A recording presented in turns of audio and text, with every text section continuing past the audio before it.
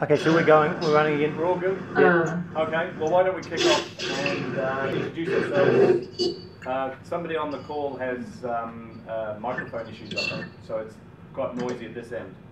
Ellen, I think it's you, kicked in when you arrived. But if we can, I understand there's some people on the conference call, the audio conference call as well. Is there anybody on the conference? I heard it beeping. No, that's okay. Well, look, thanks everybody for coming along. Anyway, this is the kickoff of the Fair Deal Consortium, I suppose we want to call it. We are a collection of like-minded organisations and individuals from around the globe now who are looking at supporting a fair deal for innovators and for local customers and users, as well as for the people who are creating content themselves. We are kicking off with our website, ourfairdeal.org, which is up and running, and where we can get people to sign up to support some of the initiatives. And we're trying to couch it in a very positive way. We're not looking to repeal copyright laws or anything of that sort. What we're looking to do is maintain the status quo as it is between users and producers of copyright material. We're not very keen on extending copyright terms for at least 70 years after an author's life, for example. We're very keen to make sure that restrictive digital locks don't exclude us from being able to access content in the way that we as users are choosing to access content. Parallel importing is a critical issue, particularly for those of us who don't have access to direct sources of both content and services online. And as Internet NZ is often quoted as saying, this is about keeping the internet open and free for all. So without any further ado, I shall hand over to a pseudo Neil. Neil James is AWOL, but we have a stand-in. Yep. Hi, I'm Kevin Prince, the Manager of Digital Accessibility at the Royal New Zealand Foundation of the Blind. Apologies to all who are expecting Neil. I shall try and do him justice. He's fairly sick and had hoped to be here today, but still hasn't quite made it, I'm afraid.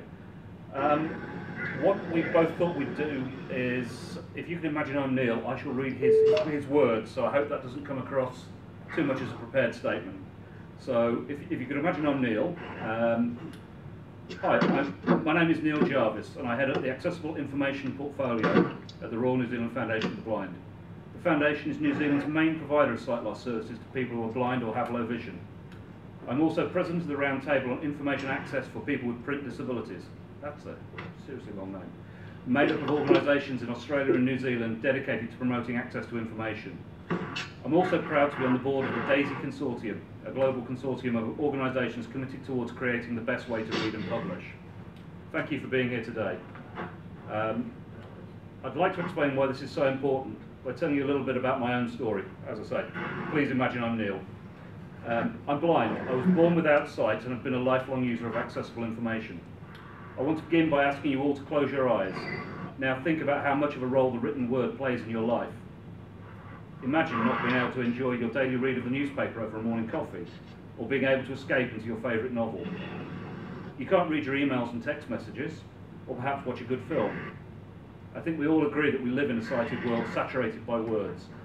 In reality, these words are not easily accessed by me and 285 million other people like me in the world. I used to dream of being able to walk up to a machine and have it give me all the information my friends and family could get so easily. There were so many words that I wished I could soak up, like those of you who are sighted take for granted. I wanted a standard practice.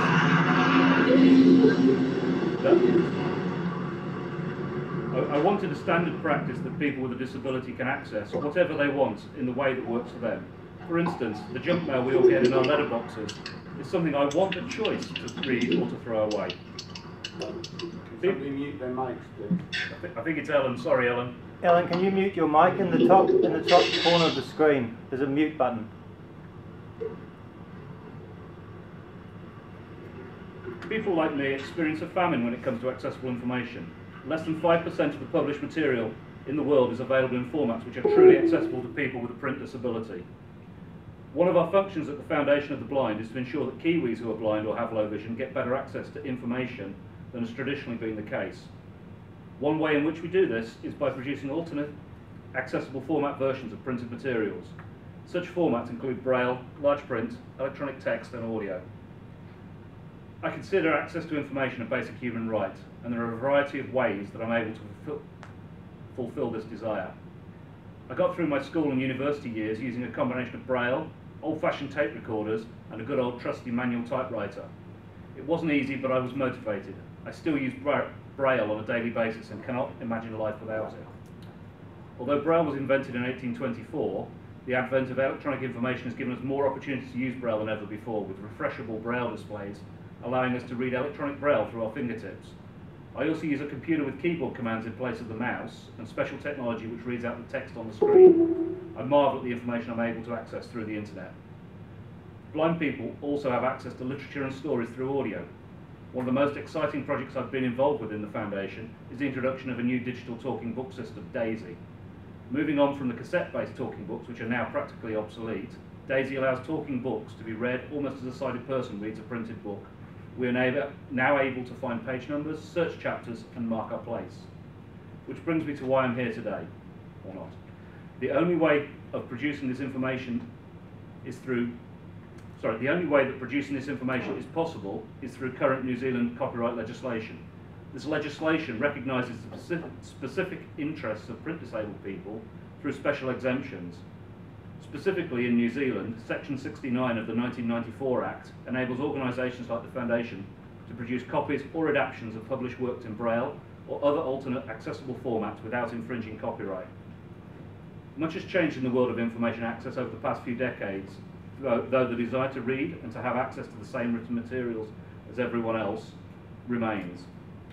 Anything which might put this hard-won right at risk is a matter of great concern to me, along with more than 11,500 other New Zealanders who are members of the Foundation. For me, it all goes back to being a child with an unquenchable thirst for reading and finding things out, yet being frustrated by the lack of accessible material. Lack of access is still a problem for many people, but this is improving. I often say there has never been a better time to be blind. Let's not step back in time. We fully support the rights of authors, publishers and other rights holders to protect their copyright material. However, this should not be at the expense of those who cannot make use of standard print or technology solutions which are inaccessible to print disabled people. We know that the Trans-Pacific Partnership negotiations are confidential, but I must stress, if copyright is considered within this agreement, I encourage you to keep the interests of the blind community close to your heart. Thank you. Thanks, Neil/Kevin. Right, we've got some other members of the coalition here in the room and also on the Google Hangout. Where do we want to start? Who's up first? Perhaps if we start in the room. If you'd like to say anything at all. Yes. I'm Bronwyn Roy-Smith from the Creative Freedom Foundation. I'm also joined by Daniel James, who's also a trustee. And let's see, if I maybe just introduce our organisation, those who are not aware of us, the Creative Freedom Foundation is a not-for-profit organisation that advocates for New Zealand artists. We are artists ourselves, and we're particularly interested in copyright law changes. At present we have around 20,000 members. So I have a prepared statement as well. I'm concerned about the Trans-Pacific Partnership, but I want to make sure I get this right. So, as New Zealand artists, for us one of the biggest issues at stake in the TPP is the extension of the duration of copyright. As artists, we acknowledge that a limited copyright term is useful, but there is a point where excessive durations start to cause problems for artists. Copyright is given to artists for a limited time so that we can exclusively control copies of our work, with the idea that this will enable us to make more work. It's important to remember that copyright is a temporary monopoly, not a form of property. When it expires, when it expires on a work, the work falls out of copyright and into the public domain. At this point, it becomes a public resource that artists can and do draw from in the creation of new works. This fact also has significant economic implications for artists. Of course, billion-dollar empires have been built from the public domain. Walt Disney's company remixed public domain stories like Snow White, Cinderella, and Beauty and the Beast. In New Zealand, the lack of copyright on Shakespeare has allowed us to translate and perform The Merchant of Venice in Te Reo Māori, keeping it relevant for Kiwi audiences. An extension of the copyright term will dramatically reduce the number of works we're currently legally and freely able to sample, taking from us what we've already been promised under the law.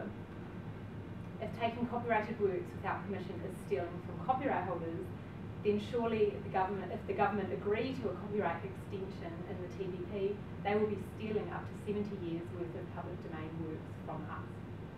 The US are trying to convince Minister Tim Grosser that their excessive copyright terms won't harm New Zealand artists, but they will.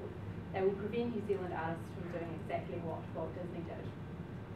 When copyright was invented, it was only for 14 years, but over the decades this has repeatedly increased, and in most countries it now lasts for at least life plus 50 years, as per the Berne Convention. For literary, dramatic, musical or artistic works, New Zealand artists currently have their lifetime plus 50 years worth of protection for their works. This term could stretch under the TPP to life plus 70 years. Sound recordings and films could more than double up to 120 years, it's currently 50 years.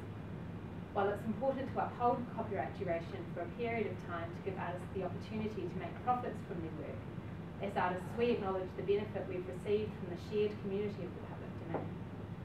Our government has spent a lot of time and taxpayers' money on copyright enforcement.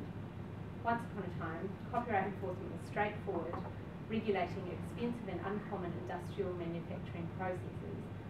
Now it's trying to regulate what people do in the privacy of their own homes on internet connections. Because of this, copyright lawmakers and negotiators must focus on a new area, public relations. As artists, we need to be careful that copyright isn't turned into something that loses public respect for us and our work. For copyright to be respected in the modern age, it needs to earn it. It needs reasonable copyright duration.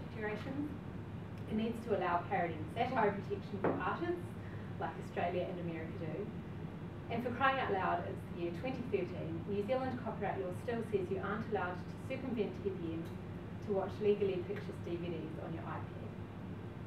Bad copyright law would be bad for us and bad for our heritage, alienating our fans, creating public scepticism about a system that's seen as unfair, and blocking our ability to build on other ideas and to participate in global culture. In fact, one of the reasons the Creative Freedom Foundation exists is to ensure that the extremist views represented in New Zealand by the likes of NZ-FACT and Brilliant aren't the only artistic voices heard, because heavy-handed views like that can and do negatively affect all artists. We urge the Minister Tim Grosser not to harm artists and copyright itself by increasing its duration when it will benefit so few and harm so many. Thank you. Thanks, Bronwyn. Consumer, you guys have, this is Hayden from Consumer. We have nothing officially prepared. Oh, Drag out the blue microphone. Cool, thanks. Yeah, so I'm Hayden Green, tech writer at Consumer New Zealand. We joined this Fair Deal campaign mainly because the TPP is going to get rid of parallel importing. For New Zealand consumers, parallel importing has been around for a relatively short amount of time in the span of things, coming into the late 90s. But what it's done is it's opened up the markets that we don't have. New Zealand consumers are constrained heavily by what they can and cannot get, and the ability to buy things over the internet, buy things parallel imported from stores like The Warehouse, which has almost built its entire business on parallel importing, is very important. The TPP, as far as we know, because as we all around the table understand, it's a very secretive agreement. As far as we know, it does have provisions in there which may remove parallel importing in New Zealand, and may set up systems where companies can list a price overseas, and that is the only price that you can get it for in New Zealand through official channels. There will be no other sellers available. We don't like this. It doesn't stand for consumer rights in any kind of way. So Consumer New Zealand is completely opposed to this. And in a very nice turn, when we looked up the last time parallel importing was debated in Parliament, the current national government, which was in opposition at the time, agreed with us. So that was handy. So as long as they don't change their views that they held a few years ago, we should all be fine. So thank you. Thanks, Hayden. Don, do you want to join in from NZ Rise? Sure, okay. I'm Don Christie. I'm co-chair of NZ Rise, an organisation set up to represent the local digital and IT community of businesses, so we've got a particular business focus.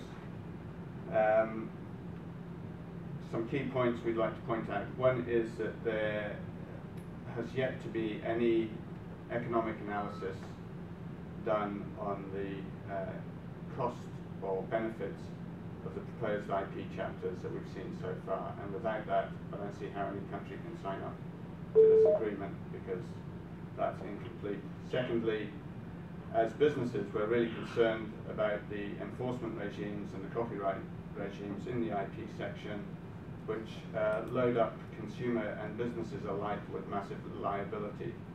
I think, as Bronwyn was pointing out, it would seem that there's not much activity that takes place on the internet if you're a consumer these days that isn't illegal. That's the sort of legislative framework that totalitarian states enjoy. So we're really concerned about that and concerned about the impact that has on innovation. And I point out that these sort of agreements that focus not on activity but on technology are misplaced. The activity of copyright infringement has long been illegal, and that's something that as societies we can agree or disagree with, but focusing on the technology that people can use in many, many different ways, including infringing and non-infringing ways, we think is a mistake. Finally, nobody here has touched on the health implications of the IP chapter. As businesses, many of us offer free health insurance for our employees, and we'd be very concerned that the pharmaceutical industry demands for much longer patent terms and patent linkages will make access to reasonable health in New Zealand expensive, and that will be something that drives up the cost of doing business in this country. Thanks, Don. Online on Google Chat, I understand we've got someone from Lima.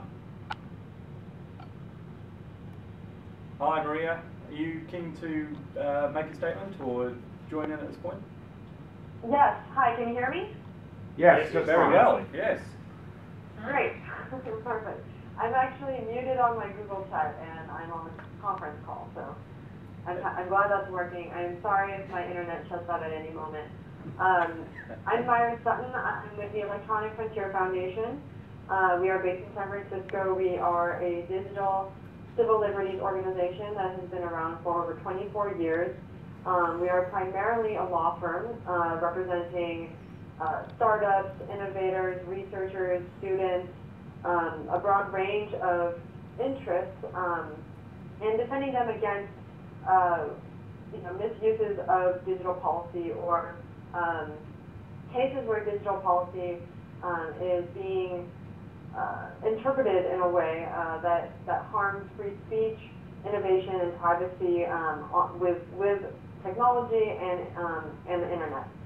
So I've been following the TPP for about a year and a half now, and this is the fourth round of the TPP negotiations I've been to, and this time it's in Lima, Peru.